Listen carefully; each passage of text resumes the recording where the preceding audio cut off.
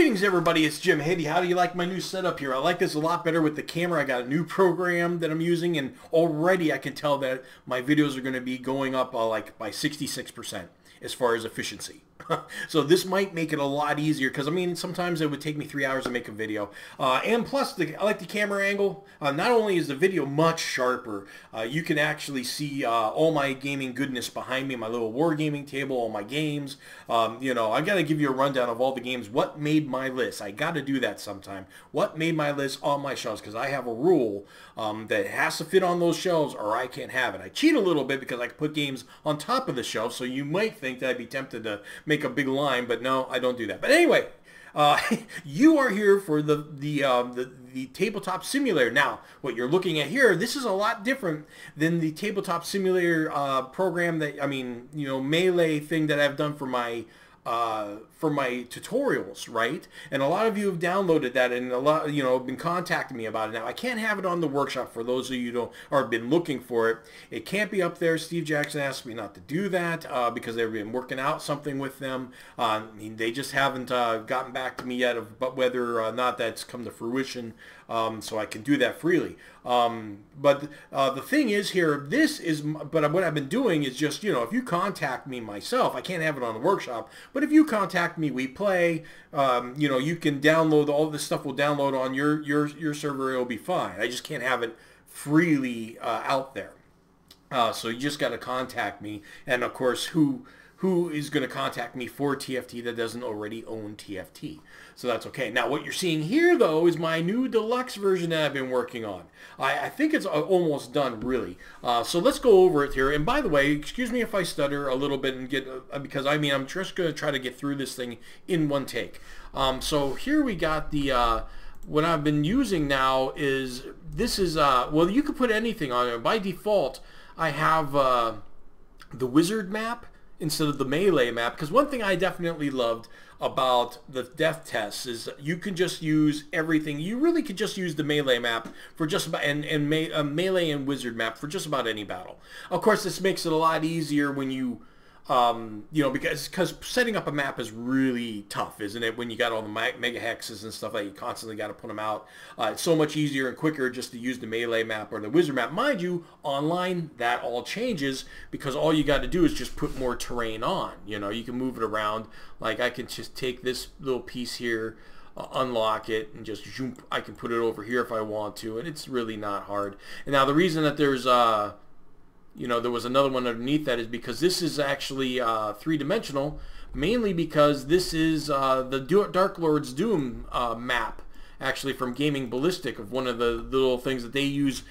And they do a smart thing. They use this map for like 3 different encounters. So they recycle it. And that's smart, instead of having 20,000 maps like some guys do in their big, long 700-page, 700 paragraph solo adventure. How many maps do I have in that? 20? I did things the hard way in that one. It all worked. I'm happy for it. I know a lot of you like it. But man, efficiency was not the key factor in making that thing, let me tell you. Anyway, pretty cool over here. I got this GM screen. I got all my favorites here. I am a science fantasy guy. I mean, I love the simple Dungeons & Dragons stuff, and don't get me wrong, 90% of the world is, and anything I play is fantasy, but I like that science fiction element, maybe to explain magic or just for artifacts and stuff like that. And if you just want to throw some science fiction science fiction in there, it's good. I really wish actually Steve Jackson would actually explain more about the mechanicians. I really can't say that. I don't take fault on that. The mechanics, the techs, you know, how far does that go? I would love to have, I know they've done stats for lasers and stuff like that, but I almost want to see just enough so you can go from fantasy to science fiction, light science fiction, just blasters, no super crazy high tech, just enough to fit the genre, you know, and enough that you can actually go into the modern world. That would be good. That's all I would want. I wouldn't want anything more than that. And you could probably play any kind of campaign on that. Anyway, so we got some fluff over here. This is just nothingness. This is just cool stuff, you know. Have a timer for whatever reason you might need. I do have a portal here that you could just dump stuff in. It just opens up and you can just go wee and throw things in there. Let's just take something. Let's unlock one of these babies and just pick it up and go whoosh. And there it goes away. You know, you can't grab it back. But once you load this, all comes back, so it's okay. Now we got the characters right here. I use these versions, the big long wizard versions. And of course this dial, you just click it up, and this is supposed to be health, and this is supposed to be dexterity. I could put one in for IQ because I can see how that, I've seen a lot of people try to use that for like, morale. That would be a good idea. Or, just, psychosis or something, you have some kind of mental issues. And you should use that a lot, just like strength, Dexterity is so, a lot of people say that's the main stat, and I can get that. But if you utilize strength and IQ to mean something, then that would be a thing. And I would think IQ could be used for roles for morale. Now, the thing you got to be careful with, that means that all the smart guys would be the stalwart warriors, and you don't want that, right? You want the guys that are the stalwart warriors to be the stalwart warriors. So what I would suggest is actually making that a talent, where you get to use your IQ or only use 3 dice, and anybody else has to use 4 dice. That would probably be the thing. That would solve it right there. There you go. 4 dice for your average guy to, not cower in fear and stuff like that. And then unless they're a coward, then you can give them 5 dice. But that's how that would work out. That would even things out enough. Some more. Do have notebooks here, so we can search that over here, and we can say boom. And you can write on these actually. So you click on these to edit. Here's the notes. And then you could just put them back afterwards, and so they can keep their notes. It's pretty awesome. And you have a backpack. I don't know what you'd use all this for, but you can put coins in there. You, as a game master, like I got, here's behind the screen here, and of course I got my game master screen, the same one that I use for the world's greatest screen. If you haven't seen that video, you should. That's a beautiful screen. It is awesome.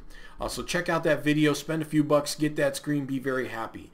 But here's what I've got here, and I just got everything that I really need. There might be a few others that I want to put in here, but I'll know that as I play more. I play so much solo right now. I do have a campaign going with a group of guys at my local church and stuff like that, and we have a lot of fun with it. Now, here's something pretty cool that I've got. You got shillings, copper pieces, hailers. These top 4 are their own. You got ducats, silver haulers, and kreutzers, and they're their own little currency. They're from one country. These would be from another country, and these would be from another country. Where you got gold, your typical gold, silver, copper, and platinum. Then you got golden crowns, silver shillings, brass pennies.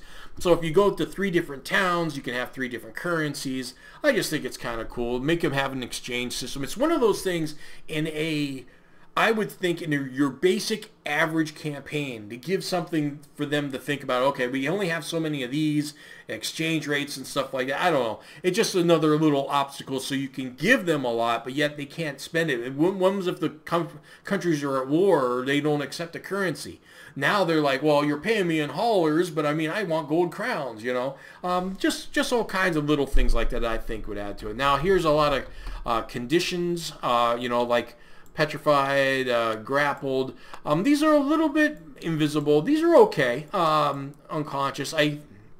For me, they're a little bit too cartoony, but I don't have anything that would change that right now. I do have my own that I've seen that I have made, I should say, and from the Fantasy Counter Kit. The only thing is, I like the idea of icons. They're visual, but I didn't want. I said, no, this will be good for right now. So there we go there. And of course I got my dice tray. I got the -2s and the -3s, which are very common, and prone, which are the very common combat conditions. And here I've just got a zodiac dial. So let's search in here, and you can just do whatever you want with these. I don't know what I'll use this for. I have no clue. And then you got fortune points. Now if you want to do, why is that locked? Okay. Oop. Now, if you want to give these out to people, these could work like fate points, where you get to re-roll, or you get to make something automatically happen. I've always been tempted to use the fate system stuff in this campaign. Like, okay, here's a fortune point, or these are fate points. So basically, you could take one of these and give them to somebody. Fortune points would be like a reroll. Fate points would be like, and if you're familiar with the fate system, where it's an aspect, you get to kind of dictate something happens. So if you're fighting on ice, you get to say that guy's falling on the ice, which is almost like forcing a reroll for somebody. But this is a reroll is one thing. A fate point just makes it happen, right? So you can do whatever you want there. I'm experimenting with it. And then this part is really cool. I can't wait to use this in a way. This is just one of those turn trackers. I mean, you've got, this tracks the turn. Whose turn in it? This is the round. And you could set up and have notes right here of when certain spells go off or end. And of course you have, so you got the, combat, you have the enemies, allies, right here, and you can just move them around. You put down what they are ahead of time, like Goblin, and just Goblin A or whatever. And you could say what round they move and just what order they're in, based on the dexterity. Now this is just says round, but you can put these for DX too, because they point right practically. I gotta maybe fix that as far as the size go. Maybe that doesn't work as well as I think. Yeah, that's kind of halfway. I don't know. But you could still, you figure out their dexterity. You could type it in too. Goblin DX 13 or something like that. And you could just do that and then just move them around as you go. I guess. This round works off. I just wish it was maybe another column here to say... or you could put it right here. This is it. Just say who goes when. But ones if two guys have the same thing, I guess. Yeah, then they're both on top of each other, and then you'll miss it. So I guess you just type it in. But I kind of like the idea anyway. Instead of going running around and stuff. Of course, like I said, I was playing Dark Lord's Doom, so I have the PDF right here. For me, I would not have this if I gave this to anybody. Of course, I would take this off. You should get Dark Lord's Doom and stuff like that. I guess if you got proof that you got Dark Lord's Doom, I wouldn't have a problem with it. But then again, you could just load it in yourself. It's easy to put these PDFs in, so that's not a problem. Of course, I've got the melee figures right here. The monsters, some adversaries, some of them from my brother's Fantasy Counter Kick. Which, by the way, if you haven't heard.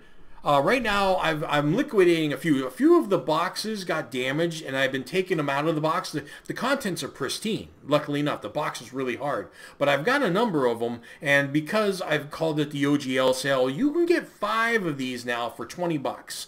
Just because I'm doing that because of the to get rid of the product, but also using the OGL as an example. An excuse really to give you the opportunity to promote the game of the Fantasy Trip to everybody else.